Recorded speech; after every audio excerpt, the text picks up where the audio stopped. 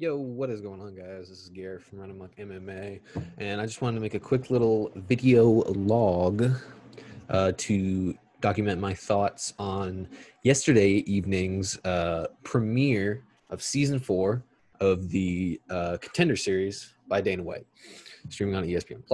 So, next time, I definitely want to get Lincoln in on this, but I thought I should go ahead and do this just to go ahead and get it out there. We'll try to do it for next week for sure, and then probably essentially put up small thought videos just based on some of the big things that happen. Obviously, for those that haven't seen it and for those that are interested, we had 4 fights, obviously 4 winners, but we only had 3 contracts handed out. The first contract was handed out to Jordan Levitt. By the way, this article I'm reading from is a pretty in-depth look at what happened on MMA Junkie by Dan Tom. Check that out. Came out today as well. Jordan Levitt, just got his purple belt in jiu-jitsu. He's got a wrestling pedigree. Really smart guy. Came out with an arm triangle choke in round 1 against fellow Contender Series alumni Luke Flores. I don't know why I said fellow. So he got his contract, and then skip down. We had the standout star, Uros Medic, excuse me if I mispronounced that, in the lightweight division, who got a TKO in the first round against a Taekwondo specialist. This guy has been busting his ass for 3 years, and he finally gets that big break he's been looking for, so good for him. Really happy for that guy. And then Dustin Jacoby in the light heavyweight. This guy has apparently fought in the UFC before. He has been fighting for Glory Kickboxing over the past decade. He's fought in multiple kickboxing organizations, but Glory Kickboxing is probably the biggest one. And then he defeated Ty Flores, who is a person with a wrestling background via unanimous decision. So that was a good fight. The previous fight was good, and the Jordan Levitt fight was really good. I enjoyed all 3 of the fights. And I enjoyed all the fights. But speaking of unanimous decisions, this is really the one I wanted to talk about. The fight between Jerome Rivera and Luis Rodriguez. This was probably the most controversial fight of the night, and this was the fight where these fighters did not receive a contract. And I guess I really wanted to talk about why it is that Jerome Rivera, despite winning, did not receive a contract. Now, obviously, we all know that just because you win one of these fights on the Contender Series does not guarantee you a spot in the UFC. Basically, you're guaranteed a spot. Fix this. There we go. Basically, you're guaranteed a spot if you finish, if you just impress Dana White, impress, pretty much everybody, but specifically Dana White. This is what happened with Dustin Jacoby later in the night, even though he came up via unanimous decision and impressed, and he deserved the victory. The controversy here is that Jerome Rivera beat out Rodriguez despite probably not deserving to do so. He probably did. He outstruck him, and I'll explain. He outstruck him some 8,700 something strikes to it was 87 leg kicks, 114 strikes total, I believe. I don't think total, but basically he just outstruck the guy the entire time. Rodriguez was definitely the more aggressive of the two. He was a big heavy-handed striker. And that is not to say that just because Rivera outstruck him, they did not both land shots. I would say that Rodriguez was landing very effective shots. And the big story here is that Rodriguez controlled the majority of the fight. For roughly 5 minutes and 10 seconds, Rodriguez was in the most control of the fight.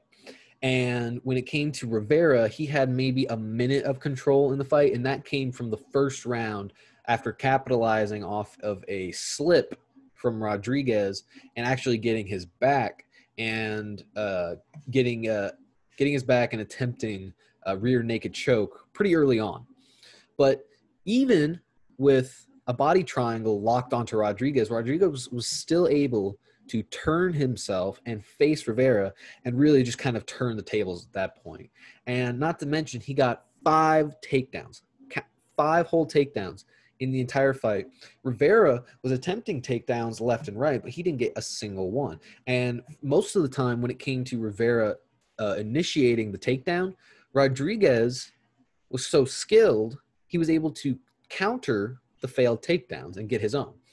And this really showed that while Rivera is a competent grappler, Rodriguez was probably more so. He had the higher wrestling IQ, as this article in particular puts it. And when it came down to one point in the second round where Rodriguez had taken the back of Rivera. Rivera was slipping out the back door, and Rodriguez was able to lock his legs around the neck of Rivera. He was able to trap Rivera's arm, and in a way, he had almost a Russian-style armbar. And if he had been able to extend himself, really belly out, extend himself, if he hadn't been pressed up against the cage was really the only thing preventing Rodriguez from extending and really completing the armbar, then he would have had a really killer submission sunk in. But Rivera was able to fight through it. He was able to get out of it. But it seemed like at the end of every round, Rodriguez was on top. He finished every round on top of Rivera. But as you can see here, I'll highlight it. As you can see right here, the first round was the closest at 29-28.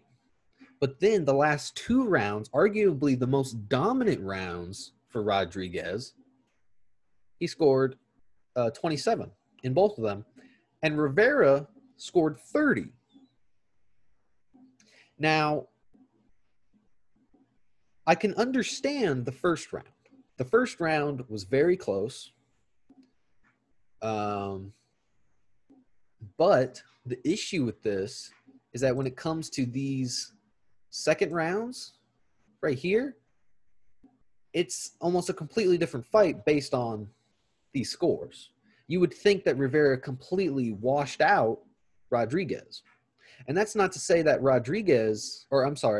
Rivera didn't have his strengths, like I mentioned. As you can see, he is the taller of the 2 gentlemen.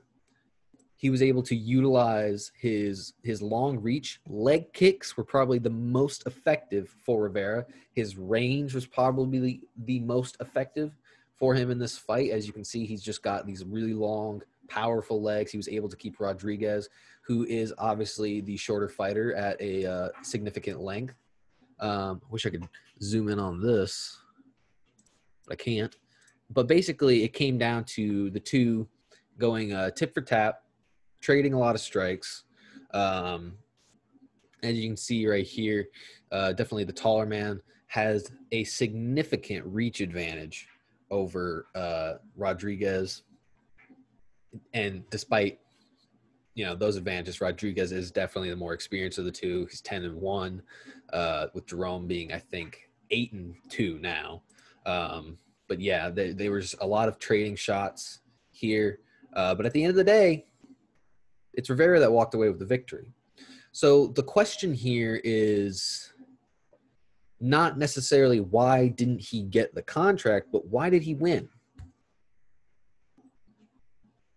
This is a question I've been asking myself personally. Well, a lot of people, especially the commentating team, kind of broke it down as sometimes this is just what happens. And we've seen stuff like this happen, that a dominant the fighter that had the more control, and I think that was the key here for Rodriguez as to why he should have won, was that he was in control more, and he got the closest to a submission finish. And really, it never felt like Rivera ever got close to that finish that he was looking for, or that the judges were looking for, or I'm sorry, that Dana White was looking for. And unfortunately, like I said, it never really got to that point. And it really seemed a lot of the time that, I mean, just watching the fight, there were so many instances where Rivera's legs were literally pushed over his head by Rodriguez. Rodriguez was just in many ways the more dominant fighter, but at the end of the day, Rivera did outstrike him. And I think that for a lot of judges, they look at those strikes and they look at those points that you get from those strikes, and they tally that up. And for them, at the end of those rounds, that's what, at the end of the day, really, I guess, sums it up for them. And when we talk about that almost completed armbar at the end of the second round, or in the second round for Rodriguez, he didn't finish it. And I know that sucks because early in round one, Rivera took the back. He didn't finish either. So are we just not going to count the 5 takedowns? Not just the 5 takedowns. The failed takedown attempts of Rivera reversed into successful takedowns. It's a very sticky situation. It definitely does not make a lot of sense to me. But at the end of the day, it's what happened. Am I happy for Rivera? I'm happy that he won. It sucks, but it's incredibly understandable why he did not get the contract, because in many ways, to a lot of fans, especially Dana White, who was very adamant that he did not agree with the judge's decision at all, he did not feel that Rivera earned the victory. Sad to say, but I definitely wanted Rivera to win. You know, I heard about his wife and his daughter and how he's just an up-and-comer trying to provide for his family. I relate to that a lot.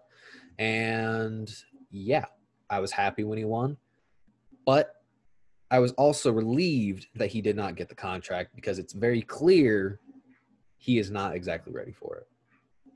But the good news here is that Dana White definitely said that they will be considered in the future. So, that being said, I'll definitely check you guys later. See ya.